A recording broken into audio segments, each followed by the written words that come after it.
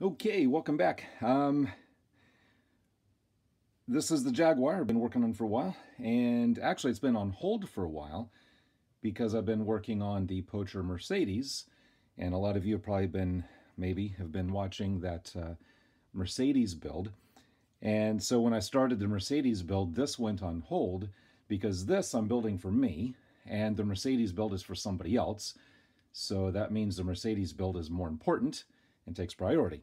However, I wanted to take a tiny little break from that just to go over a quick update with this and to talk about three things that I found that will help me with the detailing and could also help you as well. So I just wanted to share these things with you so that if you're building the same car, you can get the same benefits from these details. So if you have not seen any of this yet, I highly recommend you go back to my 1/8 Jaguar XKE build with part one. Basically, long story short, I got this kit on eBay. It was partially built, maybe about halfway built, and I stripped it all apart and rebuilt everything, or I'm in the process of rebuilding everything. The entire frame here, all of the framework, I soldered from brass, and because the original kit frame was all warped and bent and broken and just unusable. Scratch made a lot of details up in here. And yeah, I apologize, my lighting. I need to fix my lighting in here. But Scratch built a lot of details, fine detailed a lot of stuff, added a lot of extra stuff. So go back and watch those. But ever since I started this build, there's been a few things that have been on the back of my mind. And one of them was decals. So when you look at like the real model, or the real car, there should be a yellow placard here. There's a placard on the washer fluid box there. And there's just placards like here and just all over the engine and the interior. Not to mention there should be a data plate here. And I was trying to come up with a way of printing all of those decals and making those stickers or decals myself. Well, in the meantime, I found, again on eBay, I found the 1/8 scale Trans Am. The 1/8 scale Trans Am. And normally those Trans Am kits, they go for hundreds of dollars. The ones on eBay now, they're like $300 or $400. Well, I found one, again, partially built, but just not very well. So I was able to get that for less than $100, with the idea, again, to strip it all down and detail it the way I am with this one, to make it as realistic as possible, you know, to do my best to make it as realistic as I can. And one thing I noticed on that, the big eagle decal on the hood was crooked and a little bit chipped and scratched. And even if it was put on perfect, I'd have to take it off anyways because I would want to paint the car. So I went on eBay looking for decals for the Trans Am, to get a new hood decal for the Trans Am. And while I was looking for decals for the Trans Am, I found decals for this. And this is not by Monogram. This is a third-party company, somebody that made a decal set. You get this sheet, and you get this sheet. And some of these decals, like the engine data plate like this one, they give you a piece of foil to put it on to make it look more realistic. For the engine displays, instruments, they give you a piece of plastic here to put on that. And you have more than you need because you can choose with the lights on or lights off on the engine displays. But you can choose which Lucas batteries decal you want. There's the one that goes on the heater box here. So I've got that one. There's just tons of stuff here. And this whole set was $35? I forget, it's been a while. I want to say $35. And they give you, it comes with this. So this is a sheet. Again, it's 1/8 Jaguar XKE. Decal upgrade kit. Tells you where they all go. They list them all. They tell you where they go. But there's engine, chassis, interior, like everything you need here. More than what you need. So very happy and excited to get this. Can't wait to start putting some of these on. I might not even use half of them. I'll use as much as I can. But yeah, really excited about using some of those, especially like this one and this one. So So yeah, go on eBay, just put in 1/8 Jaguar XKE decal upgrade kit. Pick yourself up this set. Again, 35 bucks. In my opinion, I think it's well worth it. Now, something else that I've been thinking about for the details is when you look at photos of the real car, there's a wire harness. So you've got your battery that sits here.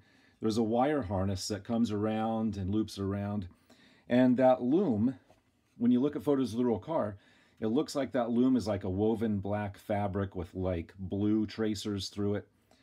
And so I'm trying to figure out how can I recreate that. So I go on eBay and I did a search for fabric covered wire, cloth covered wire, fabric insulated wire, and I found this.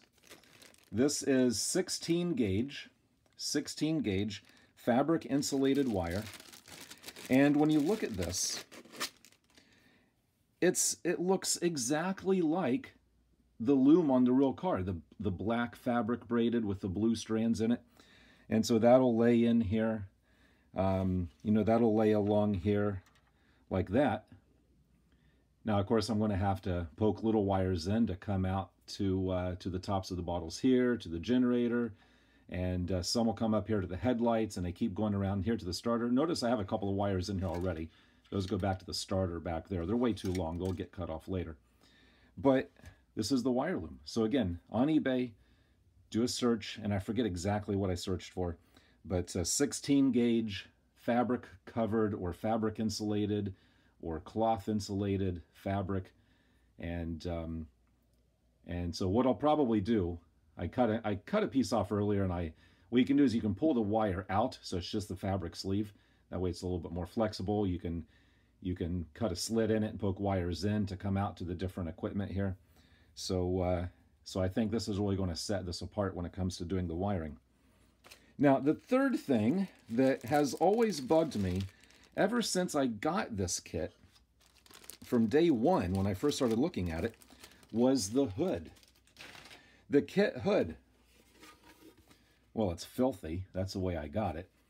But I never liked those louvers. You know, they don't go all the way through. And I really wanted those louvers to be, functional. Plus, I don't think that's right the way they look indented down, like sunken down. Something about that just doesn't look right. So I'm trying to think about, okay, how can I cut out those louvers? How can I make those louvers look right? My first thought was to take the back edge of an X-Acto blade and go in here and just start scraping through, cutting through until you work all the way through. Well, for one, that would be a lot of time. That would be hellacious trying to do all that. Second thing is, they would have to all be perfectly the same length, the same width, level, and even, or else it would look horrible. If those slots are not cut perfectly, it's going to stick out like a sore thumb, and they would just look awful. So the X-Acto knife, I mean, it gets pretty thick going through that. That would just take forever. I'm thinking about using a Dremel tool in something, and I'm like, man, that would just go bad real quick if you weren't careful. I'm sure there's people out there who could do it. I'm sure there's plenty of you watching this that would be able to manually cut through all of those and make them look good. If you can do that, then that's great. More power to you. I just don't think I could pull that off. So then I'm thinking about maybe I can take some thin sheets of brass and like shim stock or something, cut some thin sheets and bend the corners down and solder them all together, and maybe that would do that. And I'm like, even that just sounds like a pain in the rear. So I kind of put that idea on hold for a little bit. And then I was watching, there's a YouTuber I like watching, World of Wayne. If you have not seen World of Wayne, I recommend you go to YouTube and just watch World of Wayne. The guy's name, man, I'm drawing a blank on his name. I can't think of his name right now. He's overseas somewhere, London, Britain, I don't know. He's overseas somewhere. Of course, to him, I'm overseas. But he's across the pond. But he builds a lot of what's called parts works models. The way a parts work kit works, and that's not all he does. He does a lot of different stuff, but he mostly does part work kits. And They're made by companies like Eagle Moss. Actually, I think Eagle Moss filed for bankruptcy. I'm not sure what's going on with Eagle Moss right now. But there's also Diagassi. Diagassi or Diagosi? Diagassi, I think. But Diagassi makes a 1/8 scale Jaguar. Now, these Parts Works models, the way they work is they go by a prescription. Not prescription. Subscription? Subscription or prescription? Subscription. Hold on a second. This is a prescription. This is a subscription. This is a long story. This, I got something cool to tell you. So I'll get back to this in a minute. Let me show you this. Check this out. This is Fine Scale Modeler, and you'll notice the date, November 2003. You might be wondering, why am I hanging on to a magazine from 2003? Well, let me show you. In this magazine, there is a picture of a Ducati, and that's photo number 11. Look at photo 11. Guess who that is? That's me. And I'm just realizing this is probably the first time in my YouTube history that I've shown or said my name. So you all now know what my name is. Scotty Kinnaman is my name. I'm in Delaware, not Wilmington, but close enough to Wilmington. So this is a 1/9 scale Ducati 996. And I built that years before I even knew anything about YouTube. And sent in my photo. They paid me $45 for that photo. So this is my first published photo in Fine Scale Modeler. And so yeah, I put a lot of time into that model. I got it around here somewhere. It's in storage. Maybe one of these days I'll pull it out and do a video on it, because I do have to do some repair to it. Some parts got broken. So maybe one of these days I'll pull that out and do some repairs on it. And I had some photos in here. There's a helicopter I did. Now that's motorized. Maybe I'll do a video on that too. That's the same one, just different background. So that's a 1/48 scale. That's all motorized. Does that look familiar? If any of you saw my YouTube short, I actually made 2 of those. One is detailed like that. The other one is right there in the actual helicopter. So those are 2 different ones. This one has a motor in it. And this is sitting in the cockpit of a Cayman Husky at the Dover Air Force Base Museum. And I recently put out a YouTube short, showing that actually working when I went to the museum a few days ago. But here's some more pictures of the motorcycle. Oh, that's an inside view of the detailed one. I made all the cargo net seating and everything for that. So again, I did that way before YouTube. Maybe I'll do a video on that. If anybody's interested, I'll do a video on this. It's already made, so it's not going to be a build video, but I can talk about it. There's the bike, so more photos of the bike. So just in case you didn't believe that was mine, there it is right there. So anyways, I just had to show off a little bit, that's all. But where I was going with all of that is, the world of Wayne, he started building the Diagassi 1/8 scale Jaguar. And when he got to the hood, oh, and by the way, again, as I was saying, I kind of got sidetracked there. As I was saying earlier, the way those Parts Works kits go is that each month you get a pack of parts in the mail. You'll get 3 or 4 parts or more, and a magazine. The magazine has articles about the car and different cars, and then you put the few parts together. Then you got to wait for your next package to come in. The thing I don't like about those, I mean, it's a good idea, because when it's all said and done, you've spent like $1,500 to $2,000, depending on what the car is, depending on what the model is. So I can understand who people who can't justify paying out $2,000 all at once, they can pay $30 a month or whatever it is. It just takes you a couple of years to get done. And also, they'll send you like 4 or 5 parts, and 2 of them you don't even use. You put those off to the side, and you got to use those like in the next issue or something like that. So it's really kind of weird the way they do that. It's just kind of random on what parts you get. So you'll get parts for one wheel 1 month, 3 or 4 months later you get parts for another wheel, and then the next month it's just random, and it just seems odd. Plus, those kits, from what I've seen, they're all pre-painted, they're pre-detailed. You use very minimal glue. It's 95% just screwed together. So you get all these parts and you just screw everything together. So it's not really the type of model making I like to do, because I like to carve and cut and glue and scrape and paint and sand and file and actually build stuff. Where the part work skits, you're just assembling parts that are guaranteed to fit and you're just screwing them together, which is fine if that's what you like to do. I'm not trying to poo-poo it, for lack of a better phrase. I'm not trying to, say anything negative about it. It's just, for me, not the type of building I like to do. But they do look nice when they're done. Don't get me wrong. They do look nice.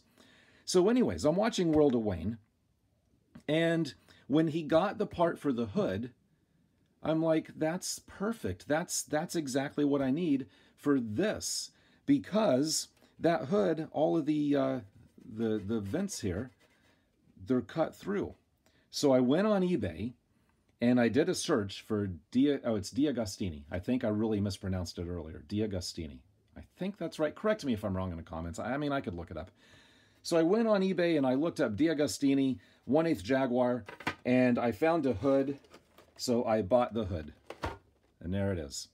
So this is actually pack, I don't know, 26? I don't even know. Actually, that says your first parts. I guess that's pack 1.